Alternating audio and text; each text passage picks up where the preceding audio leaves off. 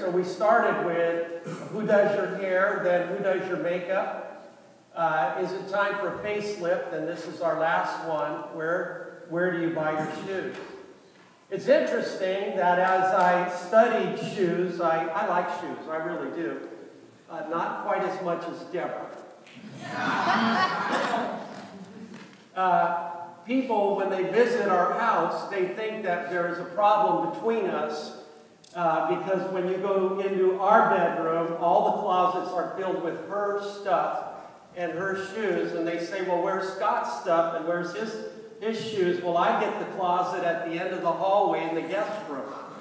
And they just make an assumption that maybe we live separately in the house. That's not true. There's just no room for my stuff with her stuff. So she has shoes that she hasn't even visited in a year. I'm convincing her to bag them up and to give them to somebody.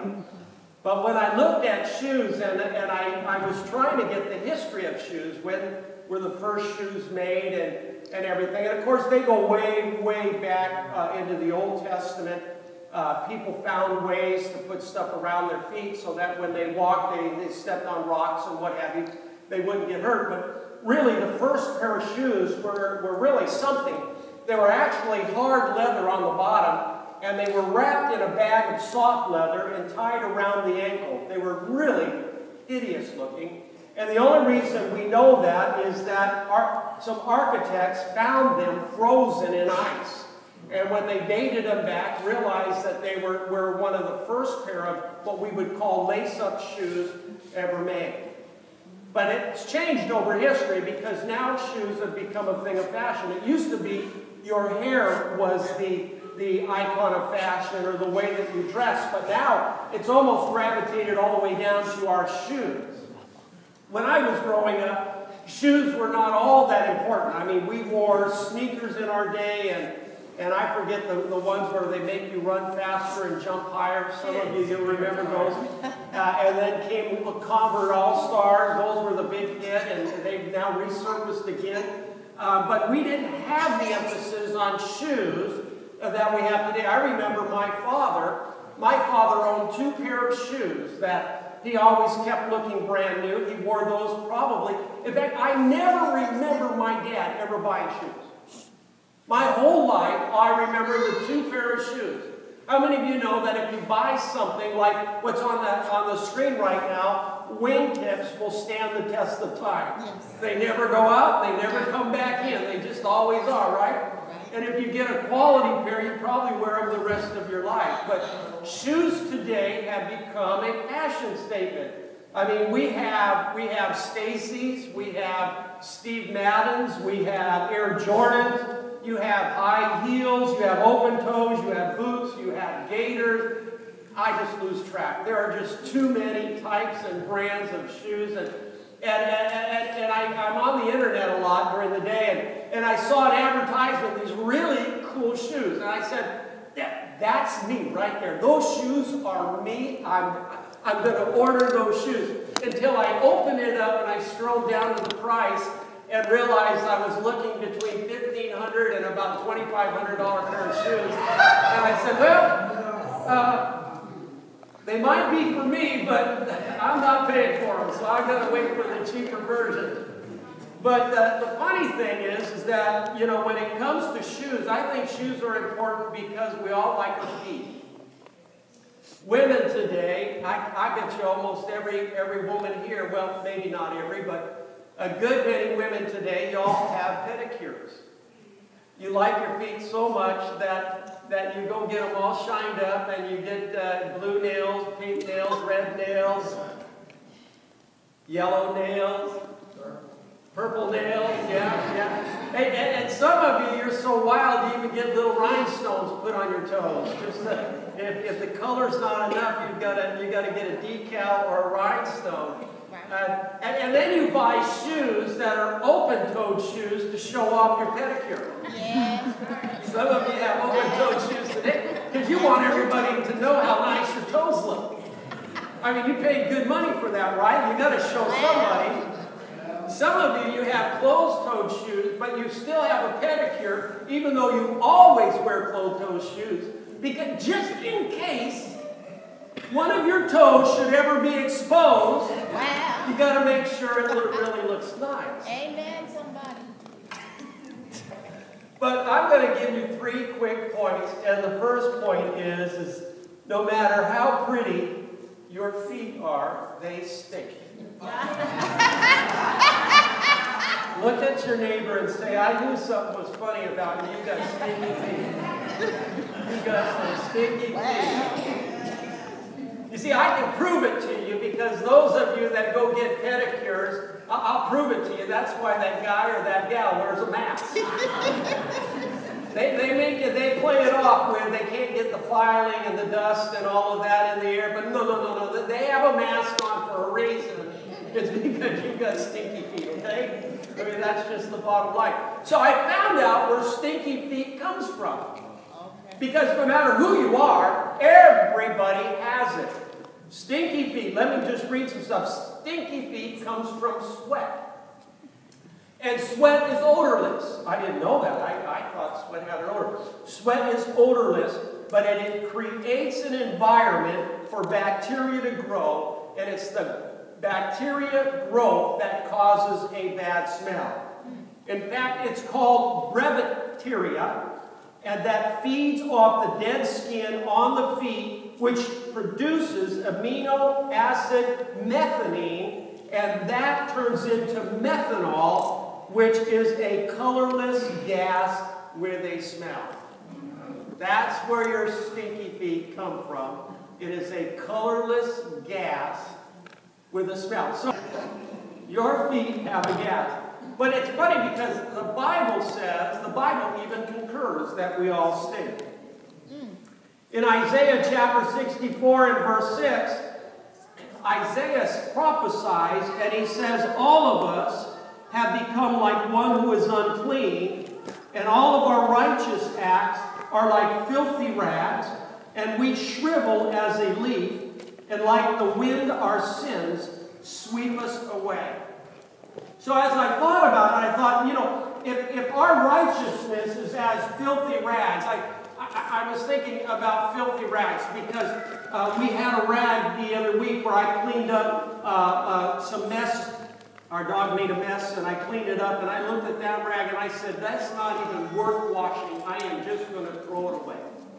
I'm not even going to try to clean this. I'm going to throw it away. Because if I clean it, I'll always know what was on it. And I ain't going to touch it again, so I'm going to get rid of it and find another rag. But Isaiah says that our righteousness is as filthy rags. Now, we talk a lot about how good we are and the achievements that we've made, and I get that, and that is all good. But as I thought about this, I thought, you know, no matter how good I am, and no matter what I do and the accomplishments I have, no matter what they are, deep down, seated in me, is a dirty rag. My righteousness is as filthy rags. So I just decided that I was going to bring a filthy rag and illustrate this for you. This is what your righteousness looks like, okay? And I don't think anybody should touch this because you don't want to know what's on there. But this is what our righteousness looks like. When everything is stripped away. See, I can look good today. I can have a great shirt on. But underneath this shirt, there is another shirt. There is a shirt like this. And you all don't see this underneath this shirt because this shirt could look like this and you'd never know it. You'd never know it. But I know it. I know what my righteousness is like. God knows what my righteousness is like. And he's saying, it is as filthy rags. So when I look at this and I go, that's as good as I can get. If that's as good as I can get, there's very little hope for me. If this is as good as it gets, there's very little hope. Except for one thing. Because of Jesus Christ, though I look like this, because of Jesus Christ, God only sees this. That's right. Amen. You see, God has selective vision. When he looks at you, you know, I don't ignore the bad. I'm a realist. I don't ignore those bad things. I don't ignore my faults. I'm not going to get up here and tell you I have no faults. I'm not going to get up here and tell you I look like this because I know I don't. I truly look like this. I've got some spaghetti, I've got some mustard, I've got some barbecue sauce. It never made my mouth, it made the shirt. But when God looks at me, He sees this. And that's called grace.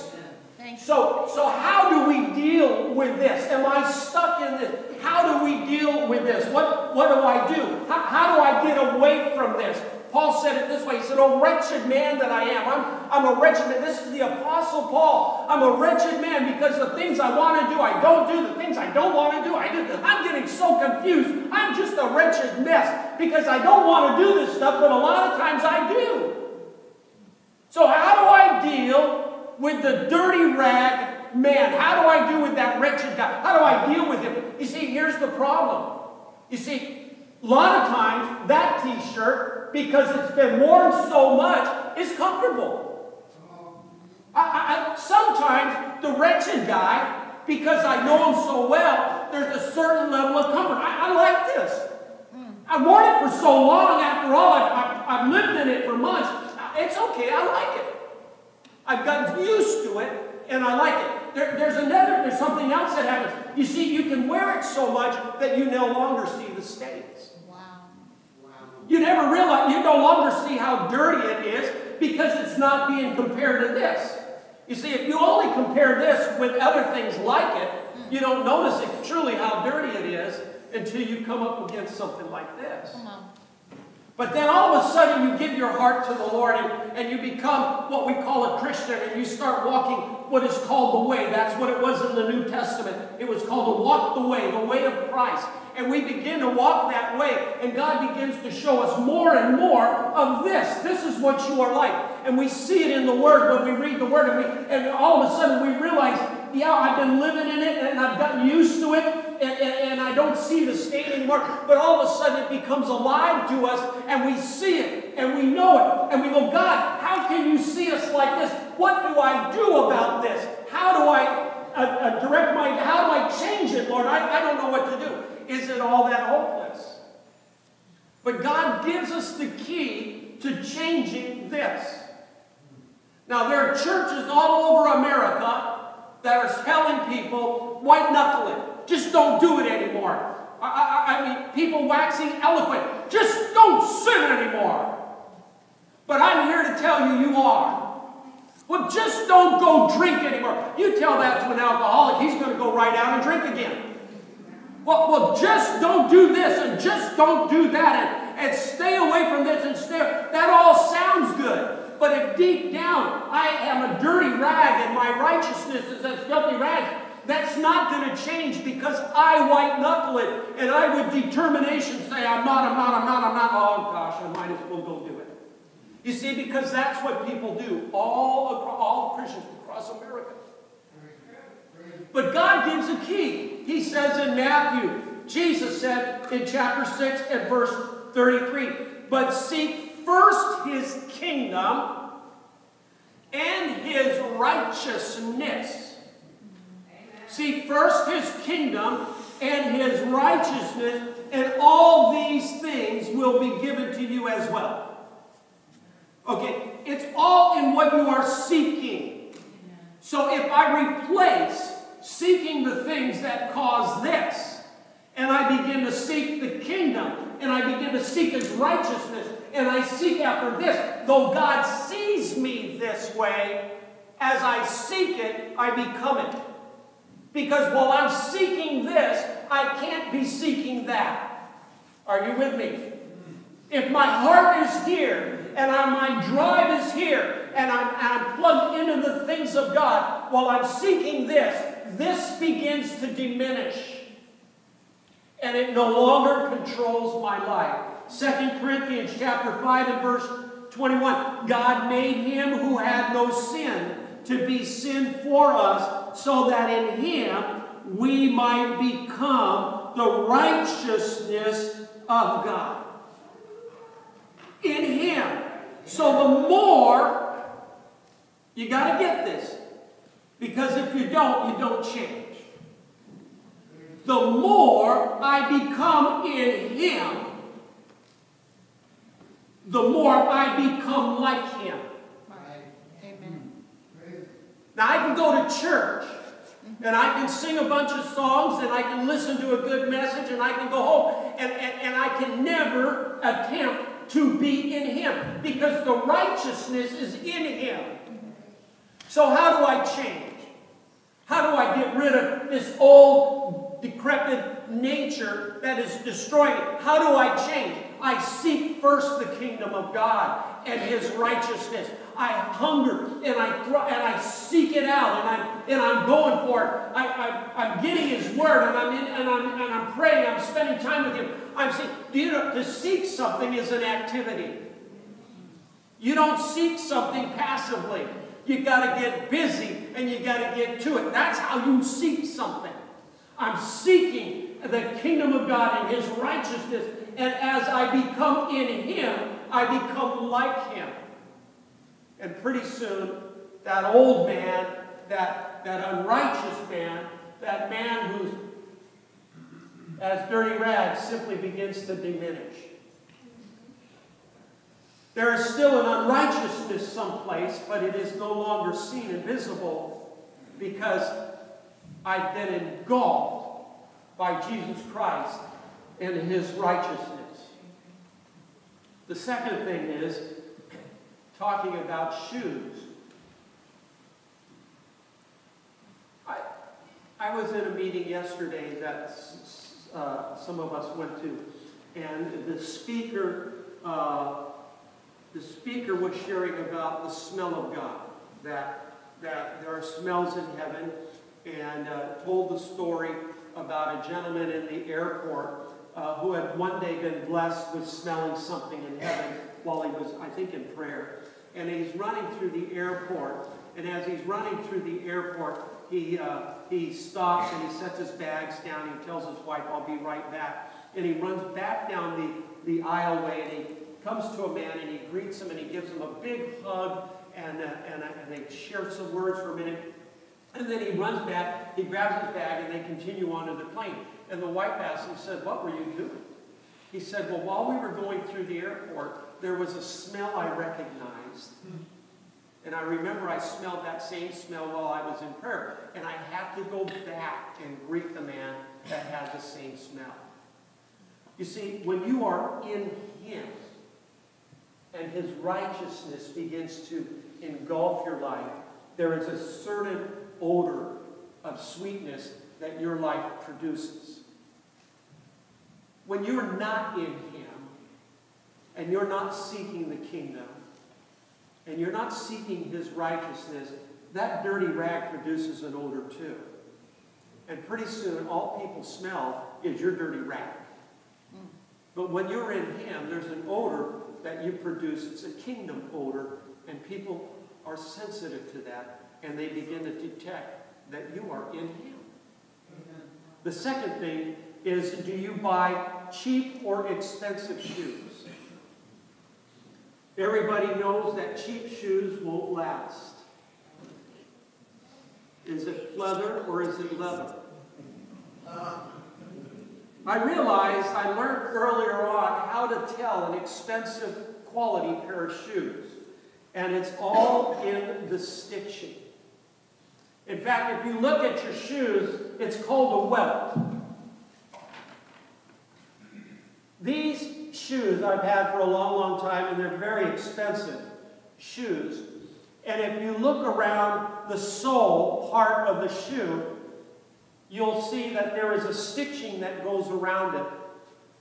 That stitching, if you go to a shoe shop, they'll tell you that that stitching is called a welt. That is the welt of the shoe.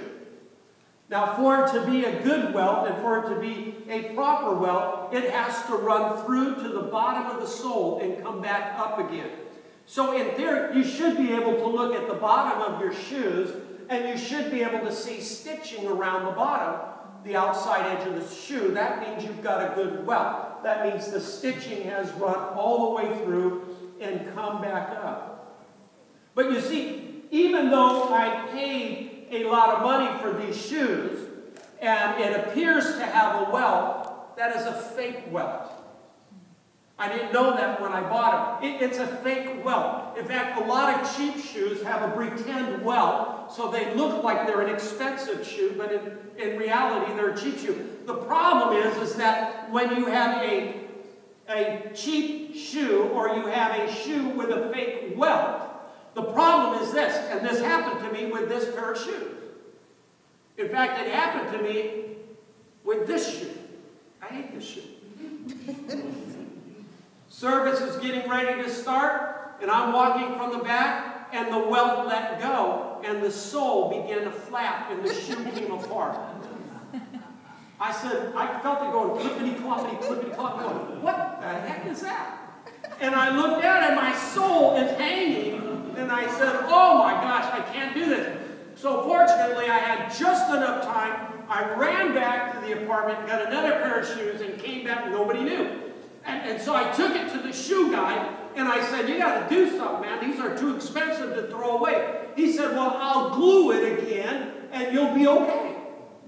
So he glued it. About a month later, I'm wearing the shoe again, and service is starting. That's the devil. They couldn't have done it way before. It has to do it with service. And I'm walking from the back, and there it goes, clippity-clop, clippity-clop. And I look down, and I go, it did it again. So I go back, and I said, man, that glue did not hold. He said, that's the best glue we got. He said, the problem is that your shoe has no welt. It's depending on glue, and glue won't last forever. I said, can you put a welt on the shoe? Is there enough room for you to stitch it? And he said, yeah, I can stitch it. Maybe. He said, I'll give it a try in an attempt to save the shoe, but I cannot promise. Well, he was successful. He stitched it, and now I get to wear them for a few more years. I still am a little bit afraid because when something like that happens, you don't really forget it. And every time I wear them, I'm thinking, is he going to do it again? Is it, you know? It always happens at the very worst time. You know, it couldn't do it before I'm leaving. It's got to do it when I'm there. And so I don't wear them that much. See, to me, the welt is like the Word of God. It has to go through, and it has to touch the soul. Very good. That's good. If it doesn't touch the soul, it will never hold it together. Amen. If it doesn't touch the soul, it is a fake welt. And you can have a lot of fake welt all day and all night, but eventually it is going to let go. Eventually it'll let go when you need it the most. The welt has got to go through the soul and come back up. Let me read. In Psalms 119 and verse 11 says, I have hidden your word in my heart. I have hidden your word in my heart, that I might not sin against you. The reason I don't do certain things, and the reason I don't commit certain sins, it is simply because I've hidden God's word in my heart. And I've hidden His word in my heart to the extent that it has gone down and it has touched my soul. And when it has touched your soul, it will never, ever let go. It changes you. The Word of God will change you. If you get into His Word and you let it touch your soul, it will change you. It will change you without you doing anything. Can I say that again? That sounds unchristian. But it will change you without you doing one thing. Because it has stitched your soul and it has united and put you together so that it will never let go. But if you don't, and your welt is not good, and your welt is not there, and it has not touched your soul, you'll hold together for a while. But at the wrong time, the right place, whatever it is, the devil will come along and you will let go, and your soul will let go. And you'll just be flopping, and you'll be useless because you are not stitched. If I can hammer one thing this morning, You've got to get into God's Word. You've got to get into God's Word. You've got to let His Word permeate your soul. You've got to let Him stitch you together. Sometimes it's just reading His Word as He speaks to you through it. Sometimes He is doing something in you through His Word that you don't even know He's doing. Because the Word is living. It's like that shoemaker, the craftsman, as he works on the shoe. And he's stitching it, and he's mending it, and he's healing it, and he's shining it, and he's fixing it. That's what the Word of God does every time you open that book and you begin to read it. You might not walk away and say, you know what, I didn't feel anything. But something, I promise you, has happened deep within you because He has added another stitch or two. He has put something back together. And sometimes you walk away and you go, I felt something happen to me. I don't know what it was, but I felt something happen to me. That's because you felt the stitching going on. But every time you open that book, stitching is happening nonetheless. I'd rather hang with somebody that is all stuffed up and isn't shiny at all, but they've got good stitching, they've got a good welt. Because if they've got a good welt, I know that they will never leave me high and dry. I know that they'll be consistent. Those are the people you need to run with. You need to run with people with a good welt. Look at your neighbor, look at their shoes. Do they have a good welt or are they fake? If they're fake, you might want to move over a chair. I'm not running with you anymore. The last point. Always follow the guy with the good shoes. Always follow the guy with the good shoes. Deborah told me when we were dating, she said, I can always tell a good man by the shoes he wears. I looked down and said, thank God I've got my best shoes on today. I went home and I took all the ones that didn't look so good and I got rid of them right away. But I believe there's some truth in that. You see, I think people that buy cheap shoes, they kind of compromise. Now, I understand when you can't afford, you buy what you can afford. I get that. I get that. If you can't afford expensive, you don't buy expensive. But I'm talking about people that can afford something that don't go buy it, and they go buy something cheap. You see, I think that when you buy something cheap, you're compromising. That's like people. I think people sometimes compromise. I think when you buy something expensive and there's a good welt, there is no compromise. I want to be around people that don't compromise. I want to be around people that don't compromise their belief. You know where they stand. I want to be around people that don't compromise their convictions. I want to be around people that don't compromise their love. Have you ever met somebody that loves you one day and the next day you wonder if they do? And you don't even know what you said to cause it? That's a cheap shoe. But if they've got a good welt, they don't compromise. I want to be around people that don't compromise their praise. How do you know a person compromises their praise? They only praise when it feels right. You know, when God asked us to praise Him, He did so not stating it was based on how you felt. You don't praise God because you feel right about it. Can I go a step further? You don't praise God just because you're in church. Sometimes you've got to wake up on the worst day, in the worst mood, on the wrong side of the bed, and say, today, I am going to praise God. I am going to start my day by thanking Him for it, thanking Him for everything He's done in my life, thanking Him. I'm going to start praising Him. And you'll see how quickly things change. Because when you don't compromise, somehow God always comes through. I got depressed the other week, and I was singing a very sad song, and the Lord just stopped me one day as I was singing the blues and all of that. God stopped me.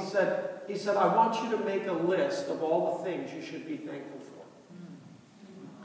Make a list of all the things I've done in your life. Make a list, and then come cry to me. And I got to about item number 3, and I was praising and worshiping the Lord, because I realized there is absolutely nothing to be depressed about. God has truly blessed. There is nothing to be down about. God has truly blessed. I want to be around people that don't compromise their forgiveness. Their forgiveness is not contingent. They forgive because Jesus forgave. Those are the kind of people that I want to hang with and I want to be around. You know, Brett sent me a text this last week. We were talking about another ministry in town that made the paper. And Brett sent me a text because Brett had been there. And Brett said, how can they be doing what they're doing when they are so fake? And he went on to say some other things about them. Oh, I know what it was. They had pulled a gun on him. That's what it was. The pastor had pulled a gun on him.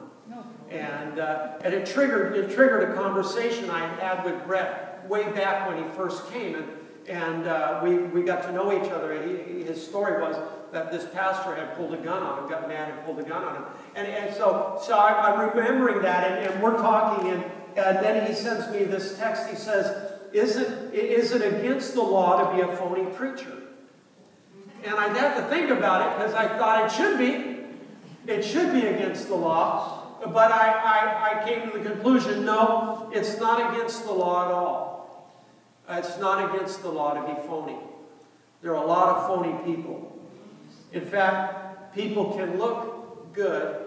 They can have Stacy's and gaiters. They can have all of that. You can look like a Stacy Adams shoe. But when I look at your welt, if that welt is not there, and I look at the bottom, the soul, and I don't see it come through, you're nothing more than a knockoff. That's all you are. Just phony. And eventually you're going to split apart. Eventually you're going to come unglued. Eventually you're going to come apart from the soul. And eventually you get thrown in the trash. Wow. Now, I can link that last statement to a whole lot of parables that Jesus said about being worthless and thrown in the trash. Dead branches. You see, here's the thing. We have some folks this morning that have been serving God for a long time. That don't mean you have a good welt. You can have a fake welt, and you can be nothing more than an older knockoff. I've been a Christian for a long time. That don't mean nothing. You're just now an old knockoff. Eventually, you're going to break. You could have just given your heart to the Lord today. You could be brand new, and there's already good stitching going on. Because you're pursuing God. Even in your newness, you're pursuing God. There is already a hunger deposited in you. I've watched some people in the back, standing in the back. I've watched some new guys, praising God and worshiping God with abandonment. And when I saw that, I said, God, there's stitching going on right now. You're stitching a welt in them that's never going to let go. Then I saw some people that I know have been serving God for some time. I don't need this. When's it going to be over? I don't need this worship. Be careful. Age doesn't determine the quality of the welt. The price of the shoe doesn't mean nothing. That's an expensive shoe with a fake welt. I didn't know better because I saw the fake and thought it was real. I didn't know to look on the bottom. This shoe is not so expensive, but it's got a real welt. And I can wear this out, and it'll never let go. So how's your welt? Where do you buy your shoes?